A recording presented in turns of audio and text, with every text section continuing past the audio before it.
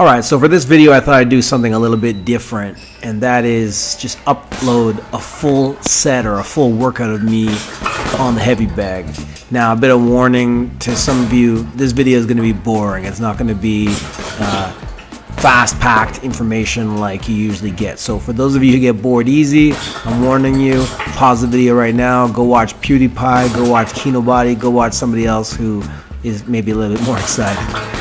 But anyways, this video I'm breaking down my 10-round boxing workout again, and I'm going to give you some commentary on what I'm doing, and then I'm just going to let it ride for a little bit as I'm working and then skip to the next round. So I haven't recorded the breaks, I cut those out, but there'll be periods where you'll just see me working with no commentary, and you can always skip through. I'm going to leave a little timetable of comments in the comments section, so you can click on that so you can skip to the beginning of each round.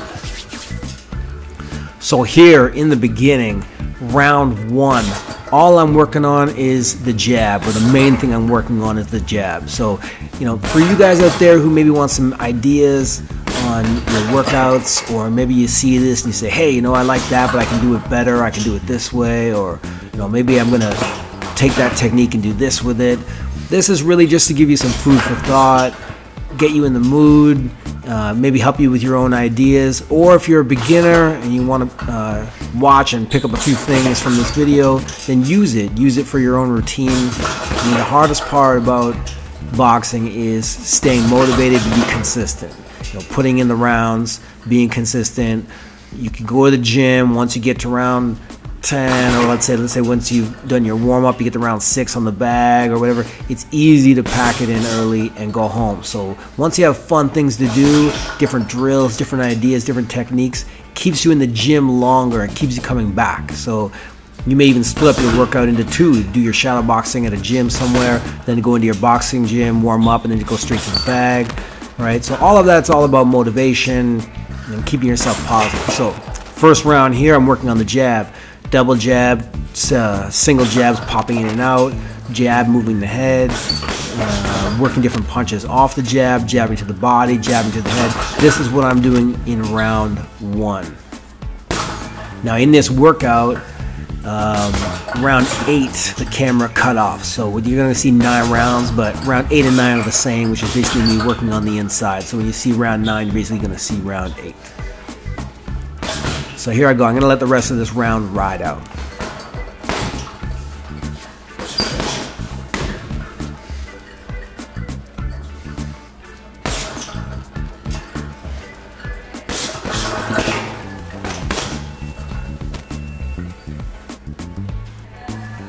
Alright, next round. I'm still working the jab, but I'm working it from the southpaw stance. Southpaw is not my natural stance.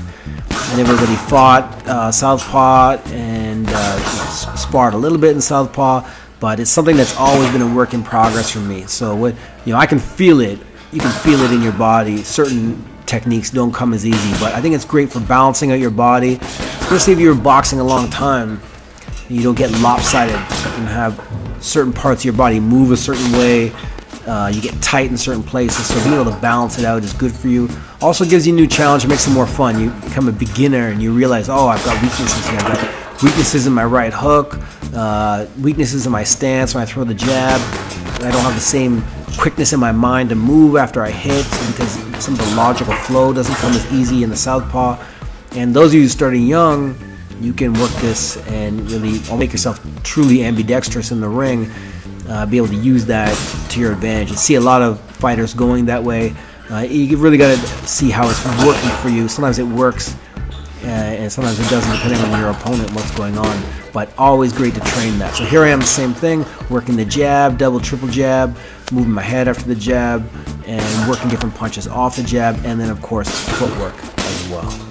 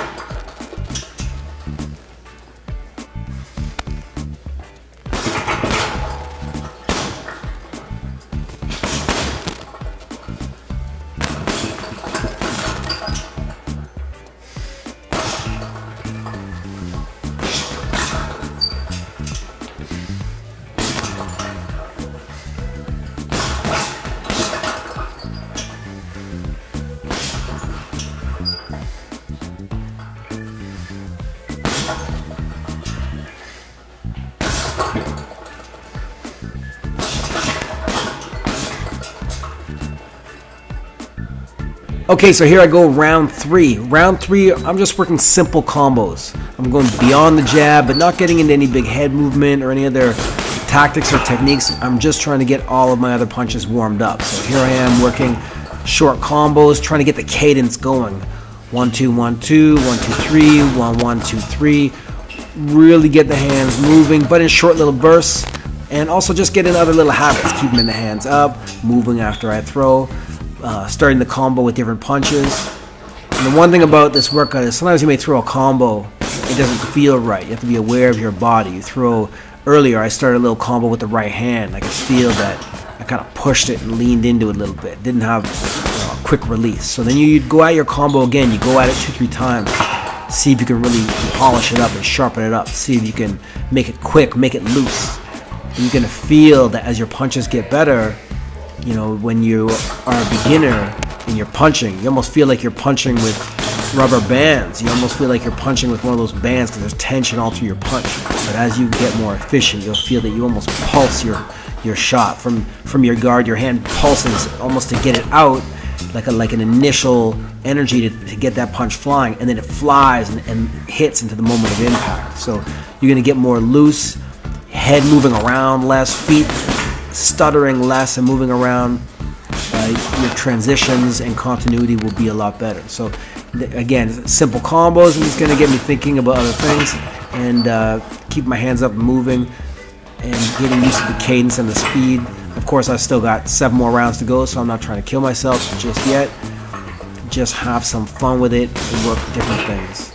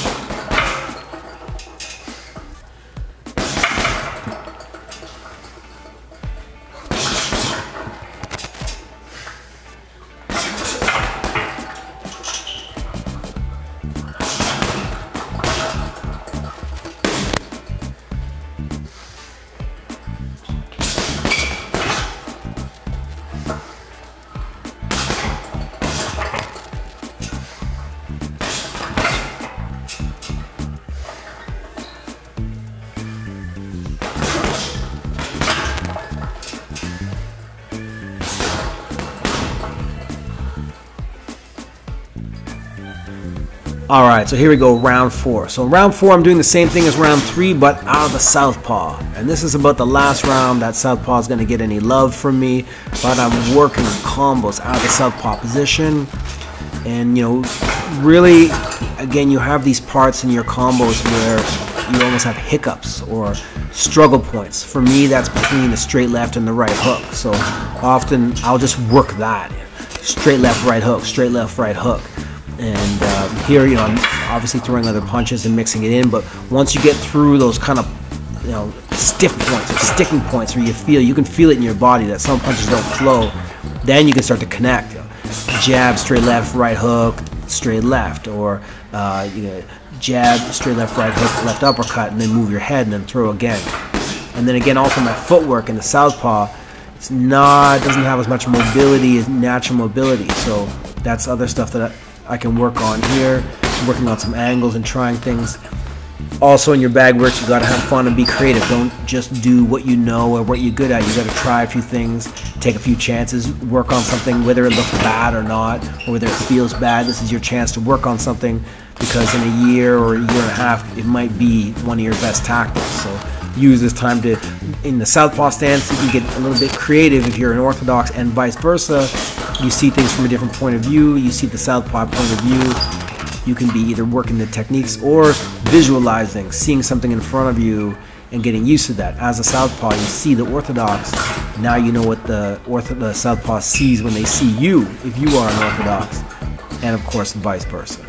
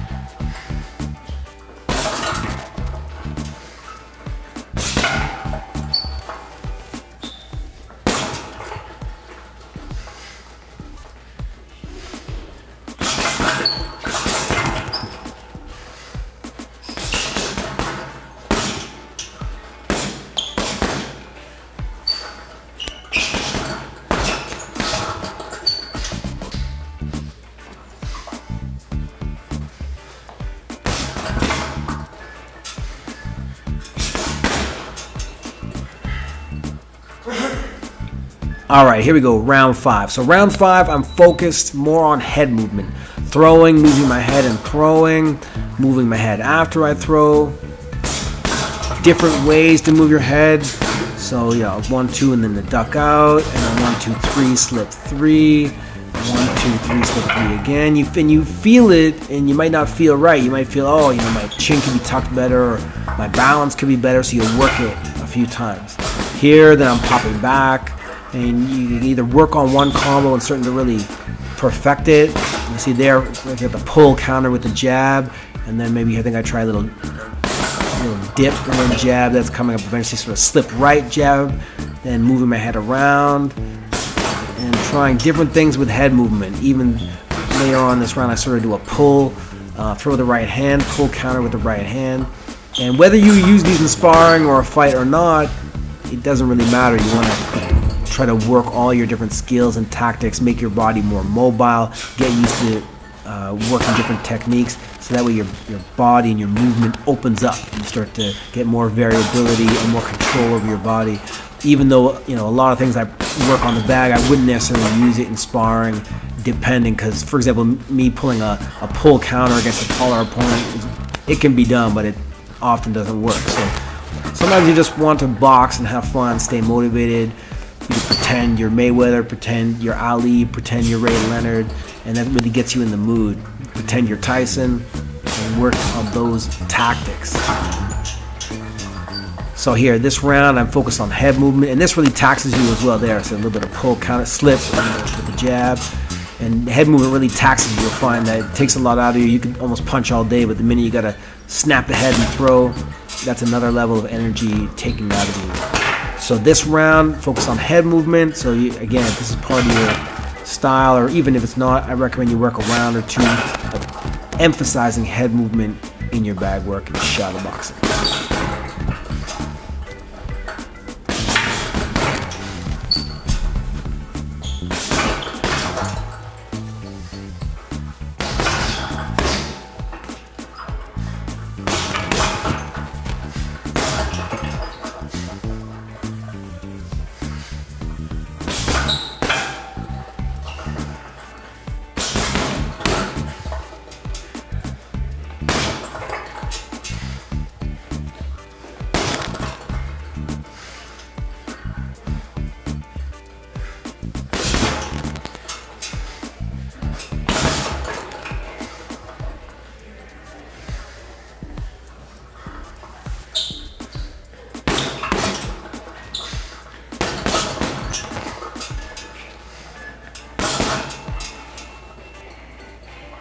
All right, here we got round 6. Now, for those of you, I probably didn't clarify, I'm doing 3-minute rounds with a 1-minute break. So that's, I know somebody's gonna ask that. And the other thing that you probably might ask is, what's the weight of the bag? I don't know. I never know. I never know the weight of the bag. I never get a chance to weigh it before I hit it. But I guess maybe some bags have it listed. But I would guess this is maybe 80 to 100. That's just a guess. The gloves, I do know where to get those gloves. You can get them at the Precision Striking shop. Those are my heavy hitter bag gloves. So head on over to Precision Striking and you can pick up a pair of those, no problem, anytime. This round, I'm emphasizing the body, going to the body. Every combo either sets up a body shot, finishes with a body shot. I go to the body, I come up to the head. And even if it doesn't necessarily make sense, you know, throw to the body straight, I'm working my body techniques, body attack techniques. Some of them are tactical, body head. Some of them are just drilling the technique, going down with it, having fun, digging to the body. Some of them here, watch, I'm gonna do a little 1-2 step off on the angle. Boom, boom, boom, and step through. I guess that comes up in a bit, but just trying here, bam, just trying different things. And whether it's going to work in sparring or not, you've really got to try different things and see, get used to moving your body in different ways, and then you might be able to pull something off in sparring. And even if not, it just makes the whole session that much more fun. So this round, I am emphasizing body work, digging to the body.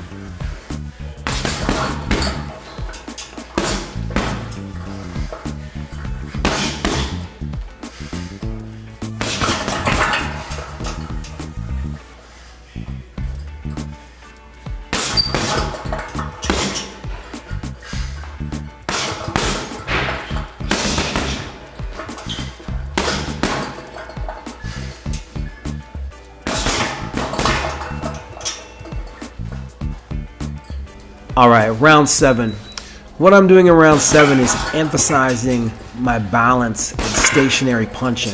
And you can even still see my feet move a little bit, and that's fine, they move a little bit, but I'm trying to not let my punches or my balance make my feet stutter, make them move. So a lot of times, especially if you're a very mobile fighter, you always move your feet. You're either in and out, side to side, and it's second nature to move your feet with your punches. But what happens is you start to move your feet all the time, and you often really don't set down on your punches to get a good punch. So here, I'm really just trying to, my mind is on my balance. My mind is on the balls of my feet and my balance, even though my eyes are on my punching. So my eyes are on the bag. So here, sometimes I move intentionally a little bit because you have to adjust for the bag. But most of the time, I'm almost imagining that there are 2 pegs in the middle of the balls of my feet, holding me into the ground, and trying, make sure that I don't lean on the bag, make sure I don't use the bag to help me rest, make sure that my feet don't stutter after I throw to try to regain my balance. It's almost like a golfer off the tee, how when you see them drive that perfect shot, like everything goes into that one swing so clean. So you want to try to work around like that. And you'd be surprised if you've been spending your rounds doing a lot of freestyle boxing, you'd be surprised how much you lose your balance all over the place. When you try to keep your balance, you'd be surprised how much you lose it. You find your feet stuttering. So take a round just to work on movement, clean punches, and keep your feet right planted to the ground so that you can improve your balance.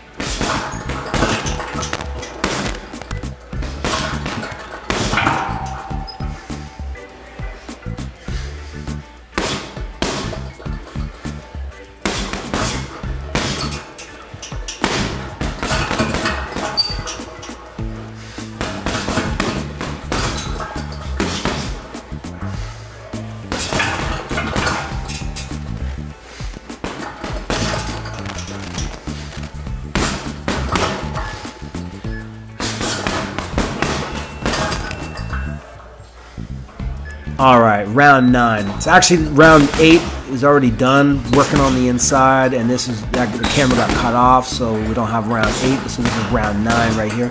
Round 9, I'm just working on the inside, getting my head up uncomfortably close to the bag, getting myself uncomfortably close, feeling the sway of the bag, trying to maintain contact with it, trying to create space to throw, change the angle, use my shoulder, use my elbow, use my forearm.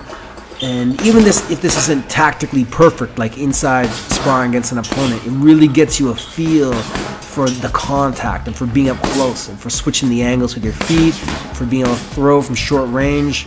And I do a couple things here. A couple times you'll see me grab the back of the bag, which is simulating grabbing the back of the opponent's elbow right there, grabbing the back of the left elbow to hold them, to pin them down. A couple times you'll see me uppercut and miss, which is sort of because the bag doesn't have that lean forward effect when you get an opponent leaning in. So you gotta scoop that uppercut upward. And a couple times you see me grab and pull in turns like you're grabbing your opponent's sparring partner's elbow and turning them.